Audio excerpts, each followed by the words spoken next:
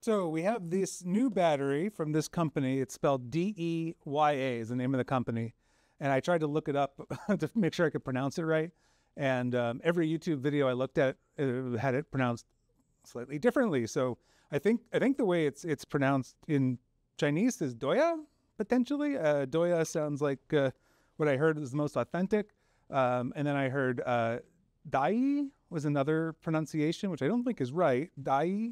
I know, but and then I like Deye, Deye is how I've been saying it. So I'm probably going to stick with Deye for now, but understand I at least tried to come up with the right pronunciation. And if it's something else, then we will we'll make that change. But we're gonna do this open boxing here. These literally just showed up. I mean, they popped off the truck just a few minutes ago, brand new. This is a 5.12 kilowatt hour, 48 volt nominal battery. And so we're going to be testing this out and checking it out. And so we'll see what we got in here. So just some straps along the top. And one thing to note, a little different than the Midnight battery we were testing, is that just one box. So Midnight was shipped in 2 boxes. Right away, I can tell this is going to be just one box. So, all right, let's take a look at what we have first. So, starting off, there is a product manual that looks to be in German. Okay, so I'm really curious. Is this actually going to be a German installation manual?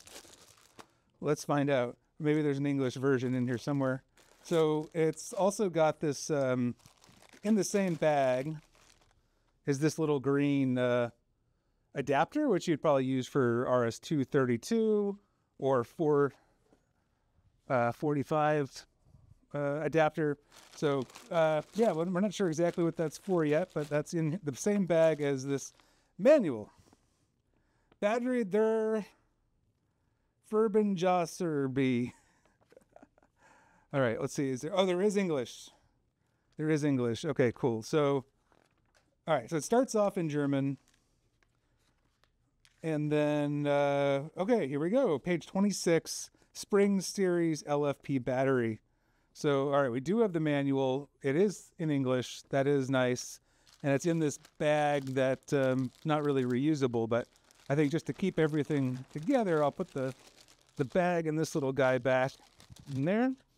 And let's see what else we got. So we have, looks like these are going to be some battery connectors. Unknown what's going to be in this bag.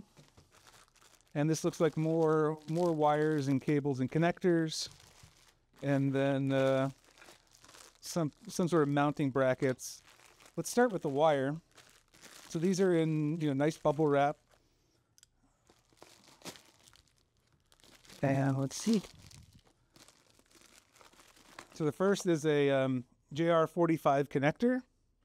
And the pinout looks like just JR45. I'm not confident enough to make sure it is, but I think this is just regular Ethernet cable and not any sort of special pinout, but we'll have to find out.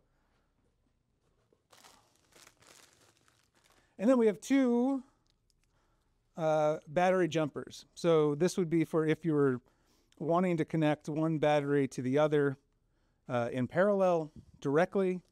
This little jumpers would be it. And they're so small I can't really get a sense of the size of the wire. I believe this is 4 AWG, just from my guess, but I can't see that written on it. And there's some tags on the wires too. I don't know what those tags are for. And so that was everything that was in this bag. All right, so what's up next? Well, more cable. Cool. All right. Oh yeah, here we go. So we have looks like a grounding cable. So it's not super huge, but some sort of ground cable. And then we have a cable. It's got one end has got this little plastic connector, which is going to be on the battery that we'll be able to plug in and lock in. And then on the other side, we have a 22-10 little adapter. So I think I want to say that's 3/8, but I won't really know until we take a look.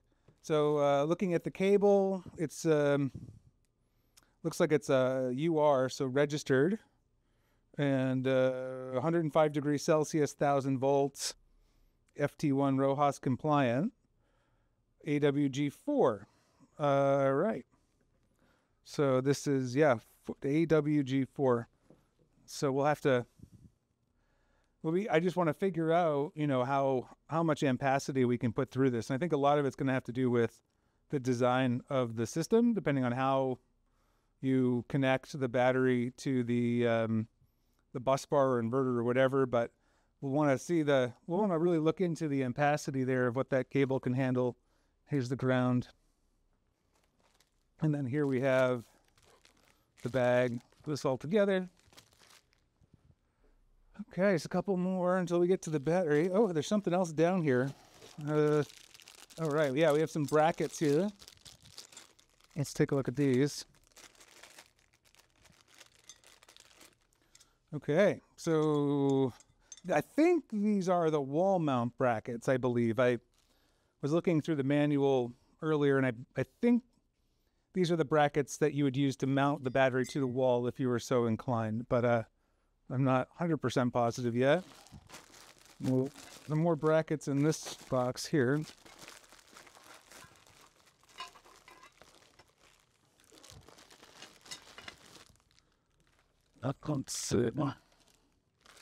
All right, so we have some sort of L brackets that I believe are going to go like this, that would be used for tray mounting. If we were to, say, have this in a tray, I believe it takes, you know, a standard 19-inch server rack would do it, but this will allow us to give the battery some additional support. I think that's what it's for. And then there's a bag of screws, and these are clearly for, I'm pretty sure these are for the wall mounting. If you were to go into a wall, you'd probably use those, and that's probably for a server rack or some type of racking. All right, I think we just have one more bag here. Oh no, maybe. There's a box. Ooh, there's also a box. Wow, it's got a lot of cool stuff. Let's see what's in the box.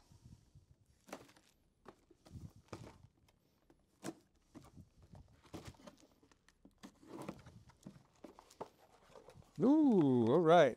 Okay, yep, so these are feet of some sort. So I am pretty sure that these are the feet that we will use to just stack the battery up. I think we gotta, you know, read our directions and everything, but I'm pretty sure these will go on the corners, and this will be the brackets that we use to stack our batteries. So that's there, and then we have some screws that go in here, and that's what's in this box. All right, one more bag. Let's see what's in here. All right, we have another cable. Interesting. All right, so we have another communication cable. This one is gray, the other one's black. And let's see. Yeah, it looks like standard pinout as well. So I'm thinking it's a Cat 5e, the JR45 connector, and this looks like standard Ethernet. So if there's no special wires that we need, if we can just use regular Ethernet cord for all of this, I'm going to be super happy. That'll be really nice not to have to do anything. All right. Oh yeah, so this thing's heavy. George, you want to give me a hand getting this out? Let's see, do we have a plan for how we might... Oh, look at this, come right out here. And then, do we have any handles or anything? Oh, there are? Oh, jeez. Whoa. All right, oh, there we are. All right, the box out. Yeah, here we go. Okay, looking good.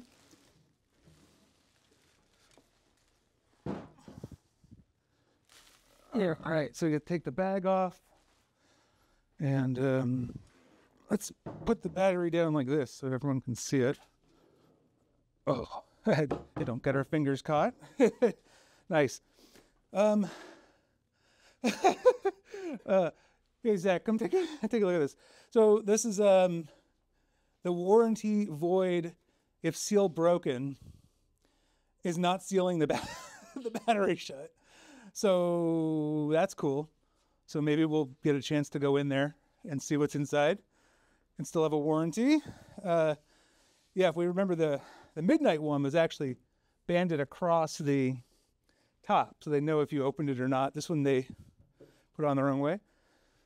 So we have declaration of conformity, all of our specifications, 100 amp hour, 5.12 kilowatt hour, operating voltage, 43.2 to 57.6. Huh. What's interesting, that is not the recommended charge voltage on this, right on the battery, which would have been nice.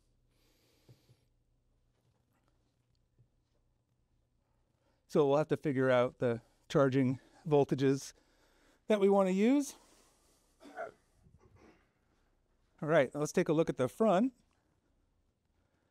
We have two negative terminals. They're covered with little plastic things. So just to show how these work, these are the special little plugs. We'll just pop them in and they're locked. So then if we had another battery here, we could just go negative, negative, and then positive, positive.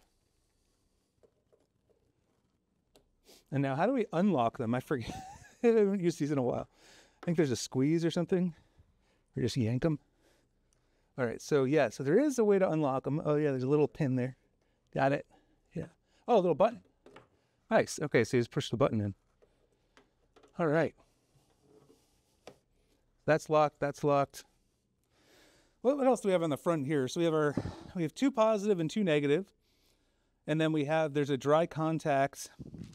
Not really sure what that does, but this is our dry contact port, so we could then connect our pins in directly, whether it's like Modbus or CAN bus or something, some type of serial communication, I bet. But I bet we could get some data out of there. So that would be something to think about how we could use that. And then we have the in and out, which I'm guessing is for if you were to connect the batteries together, you would probably go one to the other. So if I was to go out here, I assume I would go into the in up here on this battery. And then what do we have next to it? We have the PCS, that's the power conversion system. So that's what we would connect, probably, I'm guessing the gray one, this would connect to our inverter. And there's not a lot of cable here. So again, I hope this is like off-the-shelf stuff, because you may need to go, a number of feet to the inverter, depending. And so we'll look through the manual. I believe we're only going to need one cable to the PCS, one cable to the inverter, and I think we're going to go 1-to-1 for the in and out for the communication. But we'll get there. We have 4 of these to test out. We have the on-off switch, and then we have a breaker. What do we? 125 amp. I can't get in close enough to see much more there, but it looks like a 2-pole breaker, and then there's a ground right below it, a place to land a ground. And then we have some lights, which we don't know what they do yet because we haven't tried it. So that's more or less the whole thing. Let's just turn it on and see what happens. So I guess I'm going to put the breaker up, and then I'm going to turn Zart on. See if our lights come on at least. Oh yeah.